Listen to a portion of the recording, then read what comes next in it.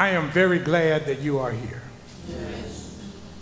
Very glad, because all across this country, church people are not in church. The reason, this is the first Sunday after Thanksgiving. This is the lowest church attendance of any Sunday in the year. Now, I can't see, but if it was just one of y'all out there, I'm thankful. Amen.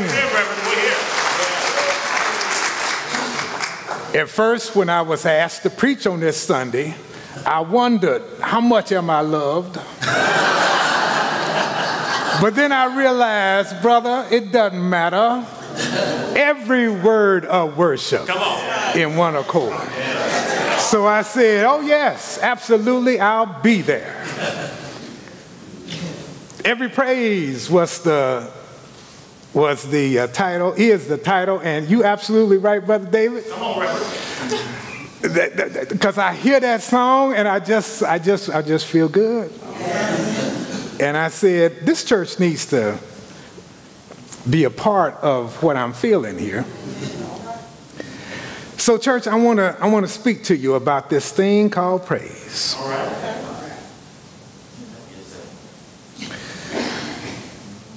There is the first line of a very sacred Jewish prayer begins, Baruch atah Adonai. Praised are you, the eternal one, our God. That's what that means. Praised are you, the eternal one, our God. Now, back in the ancient age of the 80s,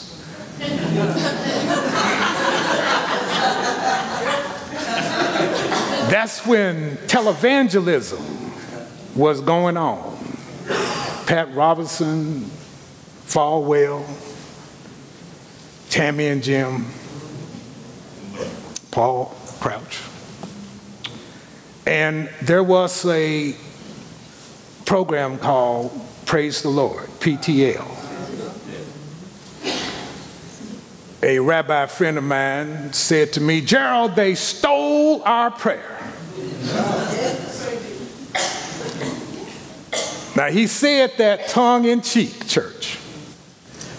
But the meaning, I think, went a little bit further than just that little joke that he said. Because sometimes we get all caught up in what's ours, and we forget that what we're talking about is bigger than us, right. Pastor David. Absolutely. So often when you say praise, people say, oh, that's what they do. That's not what we do. When if you read the early church, read the scriptures of the early church, you hear all kinds of dancing, singing, hands in the air. Even if you fast forward to the Reformation, my biblical scholars out there,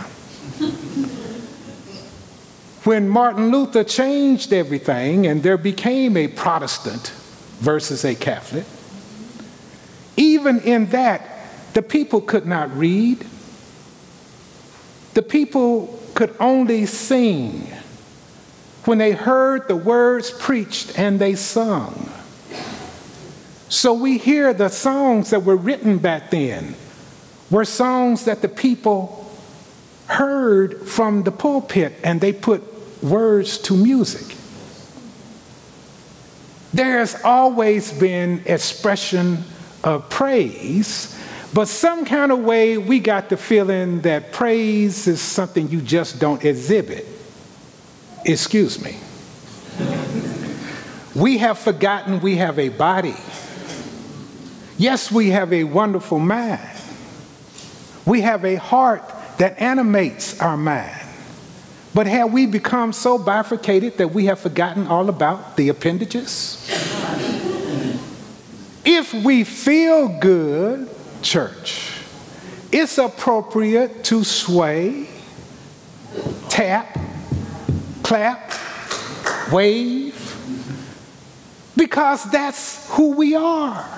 If we are of one accord, all of us, mind, heart, body, it's okay to express it. We have gotten away from the things that brought us thus far. But church, there's some things that we need to discover here. First of all, let's break it down. All praise is thank you. Grateful, thankfulness, thank you. And we're saying thank you, as the ancient text said, to the eternal one, our God. Praised are you, the eternal one, our God, because there was some things to be thankful for. Pastor David asked beautifully for folks just to say some things they're thankful for. That's where praise comes from. So if you hear a speaker who comes to an audience, the first thing the speaker will say is, thank you for inviting me, I'm glad to be here. If you read a book, the first page you see is acknowledgments. Well, thank you for helping me. I thank my wife for putting up with me during these times. Or her husband. If you are invited to a radio program, the people will say, thank you for coming, and most people say, thank you for having me. Now, of course, I have an issue about having. I would like people to say, thank you for inviting me, or I'm delighted to be here. I don't like, thank you for having me. What does that mean, having me? Having me here? But whatever. I'm grateful. That's what the person's saying. The person is saying, I'm thankful. Now, church, here is our issue with praise. We already discovered that we have become separate from our bodies, and now, but you know what? You can't stay away. You know you can't. So do you know that the yoga studios are full of people who are trying to get back in touch with their bodies, right? Go to a yoga studio and watch. All those folks trying to get that thing together. Go see how people work out. They work out at the Y or wherever they work out, and they're trying to get back in touch with their bodies, to move the bodies in sync with how they're feeling, right? All of that is that. Well, how come we can't do that here in church? There's nothing wrong with moving in church. Now, I know I'm talking to the 1130. This 1130 bunch. I know that. But sometimes even the 1130 bunch will be self-conscious. No, self-conscious has to do with you. This is about praise. Praised are you, the eternal one, our God. That's where we are. So here's a lesson here. This theologian who is taking track of things and looking at trends made a startling announcement. This theologian said, there are more Pentecostals in the world than there are people in the United States. The person said, this is a phenomenon that is spreading throughout the world. This Pentecostal and what that means to people is moving faster than anything they've seen before, all over the world. Now, I got issues with theological issues with Pentecostalism. There are some things that I say, well, that's not really where I believe. But there's some things the Pentecostals got it. They understand it. They understand one thing about praise. There are moments when we look and say, well, maybe I need to share some of the things that are going on, right? So that is the freedom that we have to look and see, well, theologically, there may be some issues, but I think you got it right when you're talking about praise. So we can adopt that. That's called cross-fertilization. That's synergy. Because we can make something happen when we take something with us and say, okay, let's move this on up. So we can sing hallelujah to our God. That's biblical, by the way. That's in the scripture. So we can sing that, we can feel that, we can express that. It's okay to move beyond the places that we are comfortable. I had an experience once about moving beyond and praise. A couple of experiences I would like to share with you. One happened when I was a seminarian, my first year in seminary in Pittsburgh. And that was my first time away from Oklahoma. And I was in the dorm during Thanksgiving. And you know, that's kind of sad. You know, it's kind of sad you're there, I'm away from home. But one of my professors who had a lot to do with me getting to Pittsburgh, David Buttrick, homiletics professor, invited me to his home during Thanksgiving to not worship, but to eat with his family. And also present was going to be his father, the famous George Arthur Buttrick. His father was the editor for the Interpreter's Bible, that series of commentaries, and you may see them, hardbound books that are fabulous. They look at commentaries on each of the books of the Bible.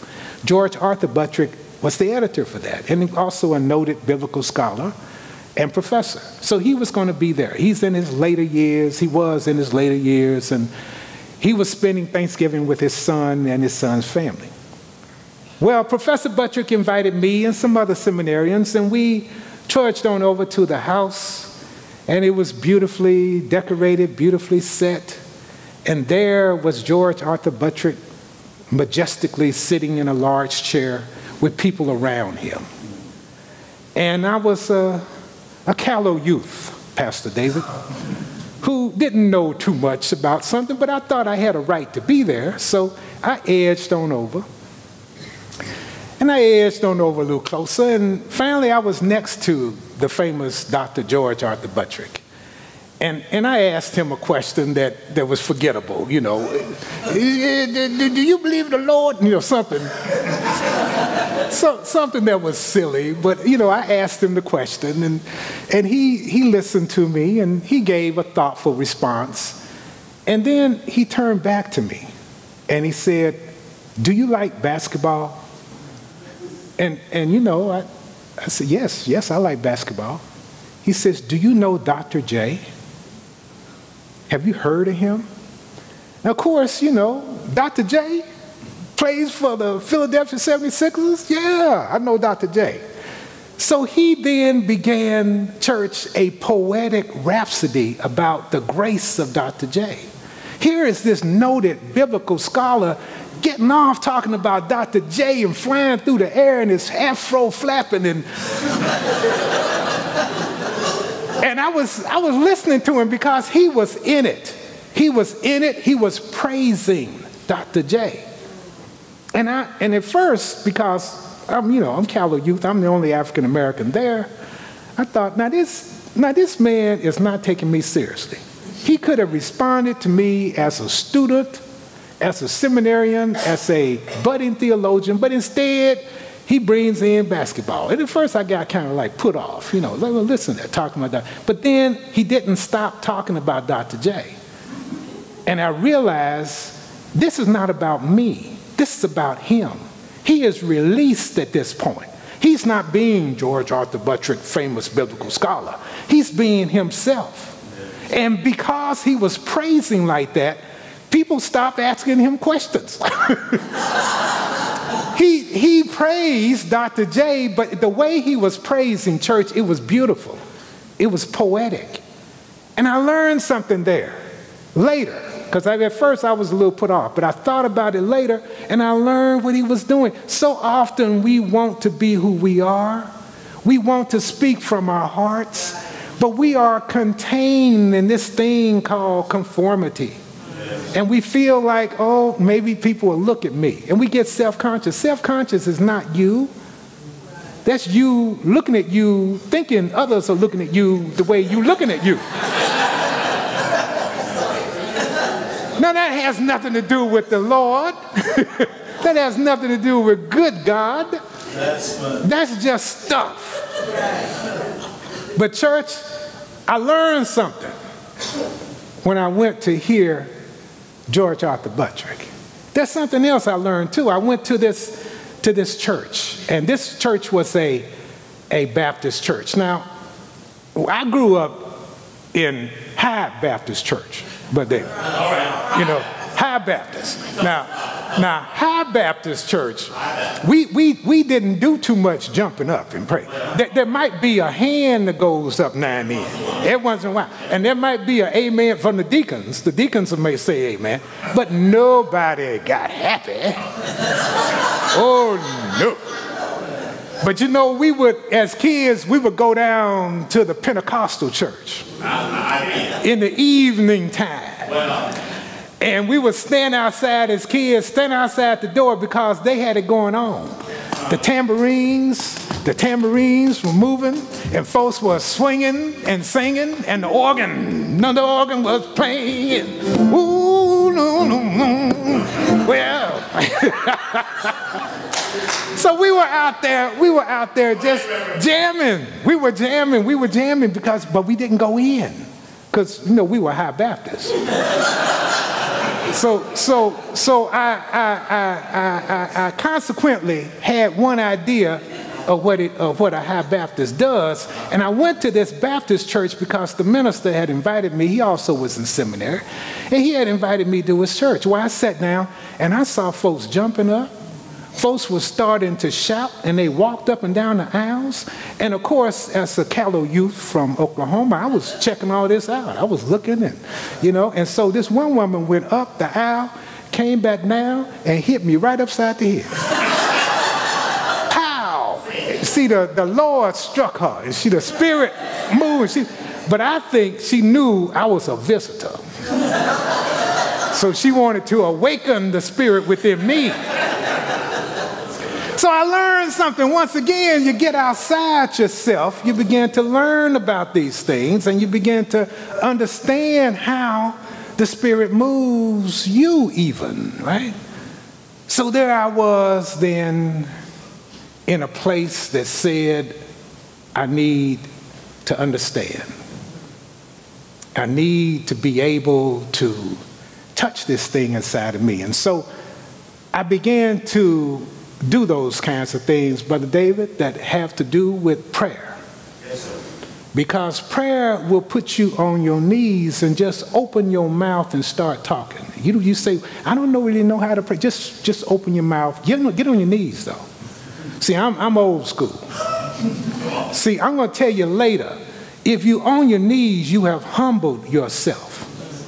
If you have humbled yourself, you can listen a little better. Because now you don't care who's looking. You're on your knees, and you are speaking the truth from your heart. And once you start opening your mouth and speaking the truth, things start happening to you. And those things happen to me, thank God. Thank God. Because, see, if I did not, then you could see right through me. You could see the fake. But I don't fake, church. It's too real to fake. And I'm afraid to fake. I don't play. You don't play with the Lord. It's for real. So I'm going to tell you something. I'm going to tell you about how it is that you praise. Some people understand that there is a story. They have a story about where they were and where they are now. And that story has to do with oppression. And oppression for a person my age, with the skin I have and the gender that I tote around, there was oppression everywhere. Everywhere, everywhere.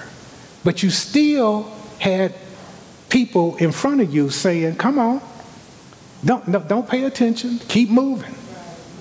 You must not stop. Don't slide, come on, stay on the road. And those people go all the way back, of course, our parents, but there were Sunday school teachers. There were grade school teachers. There were people who were coaches. There were people who were all around you, angels, Lord have mercy, who were sent to get you oriented, to orient yourself around oppressive environment. How can you make it through the oppression? Well, if we read the book of Exodus, we understand this is not the first time there have been people sent to guide us through passages. And once we get through those passages, we are in a place that is promised, right? That's liberation. So from oppression to liberation, but in between, church, there's the wilderness. And in that wilderness, sometimes you want to go back to oppression. You say, oh, at least I had this. At least this was going on. But church, you can't stop. You can't stop. You have to keep moving because there is a promised land. Now, we know the last message Dr. King gave. He said, I may not get there with you, but believe you me, there you will get to the promised land. There is a place of liberation. So church, this is what I was taught then. I learned how to speak the truth to power. I learned how to go through the wilderness and get slapped down, but get right back up. I learned that when you do that, there is an automatic thank you. It comes out. You can't help it. Once you are grateful, you can't help saying thank you. It's an automatic kind of thing. My son, don't get me started on my son, but I love my son, and my son is a wonderful young man. And sometimes I do these things, church, because some of y'all know I can't see, but you know, some people don't, because I don't carry my stick, for instance. My wife says, use your stick. I don't. So one of the things that I do, though, I test myself. I see, well, okay, you can't see, but can you make it? And I push myself to do little things. Now, one of the little things that I do is that I take out the trash and I bring it back in. But I do it at night. Now, why would you do it at night? I can't see in the daytime either. I might as well do it at night. So I went out to bring it back in, and it wasn't where it was supposed to be. I have been disoriented in these escapades that I do. And sometimes it's not pretty to see the blind man walking up and down the street, trying to find his driveway, right? So I walked a little bit, still couldn't find it. I went back inside the house. I went straight to my son. I said, son, I need your help. He said, okay. As he started putting his clothes on, he said, what you want me to do? I said, your daddy lost the trash cans. So he went out, and he's a beautiful young man. He said he kept talking to me to make sure I was close, and he guided me to the place, and then he said, it's to your left, to your right, giving me that independence. I found him. He took one, I took the other. And I said to him, gratefully, I said to him, thank you, buddy. Thank you. He said, no problem, Daddy. Now you see, I want to believe that that's all our God, the Eternal One, wants us to do. Just to say thank you. And you know, our God will say, no problem, I'm here. I'm with you. I am. Ooh, stop, Gerald, stop. I am that I am, you know. I'll be here with you. I'll be here with you. Some folks will say, okay, you blind, you black. I'm not either of those. There's no problem here with me because, you see, I'm privileged. See, I do serve a God of the Most High, and I refuse to say I lack anything. I am all that because the Lord loves me. And you know, I hear that, I understand that, but except that you ain't by yourself. You are part of, what is me? You are part of something. Now, if me includes all my lesbian, gay, bisexual, transgender folk, if it includes all the people who are suffering from the oppression of a wage that is not livable, if it includes all the people who are women who have a glass ceiling they cannot break through, then I'm with you, with your me. But if your me is exclusive, excuse me, that's not the way it works. God has called us the wretched of the earth.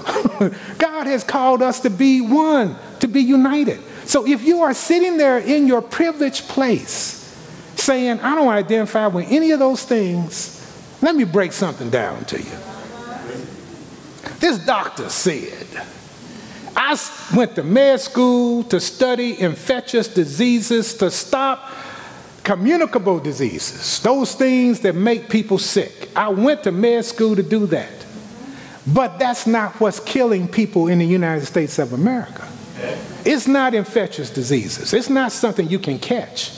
What's killing you are tobacco, alcohol, and diet. And so the doctor said, I got to do something. I can't just continue to watch people die. Now, we know what tobacco and alcohol will do in excess to us, but diet is something that we play with. Diet is lethal. And I'm talking about one thing, it's called sugar. You didn't think you'd hear a preacher up here talking about sugar and talking about praise. But I'm saying if you feel privileged, then you're eating a lot of sugar because you think that's the way it's supposed to be. Eat all you can because I got what it takes to get it. Except that you are oppressed. You are addicted. You need some healing to take you through the wilderness into a liberated mindset. So you put the sugar on the shelf and you move other places. Oh yeah, I'm preaching to you this morning. You see, every praise, it's not about you being all content. It's about you have been called to do some work, church. And if you're sick, you can't do the work. What's the work that we've been required to do? Because after you get through working, you want to praise, don't you? You have made it on through. Oh yeah, that's work. There's work to be done. Somewhere in Micah, I think it's the 6th chapter, it's the 8th verse. Some wise person asked, what does the Lord require? What am I of me? What am I supposed to do? I mean, I don't really have a feeling about this. What am I supposed to do? It's real simple. 3 things. This is the translation of Gerald Davis. It's not King James. It's not the New Revised Standard Version. It is my translation that I went to seminary so that I could learn Hebrew and Greek. And this is my translation of what Micah 6:8 says. The first thing is do justice. Do justice. Now that's work, church. If you see injustice, that means you got something to do with it to make it right. Do justice. You can't talk about just me and doing justice. Your mindset is looking out. And you are looking at those who are addicted, oppressed, and saying there is a liberation for you. And you're going through the wilderness, but you're not alone. I'm here with you. So do justice. Second thing is love tenderly. I know some folks say love mercy, but you can't do mercy if you're not tender. Tender has to do with how you approach somebody. If we love, and we know when we love that that's agape, it's unrequited, it's something that I don't expect anything coming back. That's agape. But I'm going to be tender with how I love. I'm going to call my neighbor and tell my neighbor of some things that this neighbor may be willing to do, may not be willing to do, but these are some opportunities. I want to say to somebody who looks like they're hurting, that, I don't know what your story is, but I want you to know that there's a God who loves you. That you are not by yourself, and my hand is touching yours because my spirit is touching yours. That we are yoked together. We are united together. We are in this boat together. That's tender. Love tenderly. And then finally, what the Lord requires of us is to walk humbly with your God. What did I say about humble? You see, when you're on your knees, you're not thinking about me, right? Humbly says, God is everything. Praised are you, the eternal one, our God. And so you're humble in that spirit that says, God, I lift you up. You have helped me. You have touched me. You have brought me thus far. I have a story. It's an Exodus story. It's moving from oppression into liberation. I'm going through a wilderness that is full of the toils and snares that give you cause to pause. But God says, keep going. I'm with you. I have blessed your feet. So they are guided by me. Church, on this day, in this place, every praise is to our God. Yes. Every word of worship is one accord. Every praise is to our God. Amen.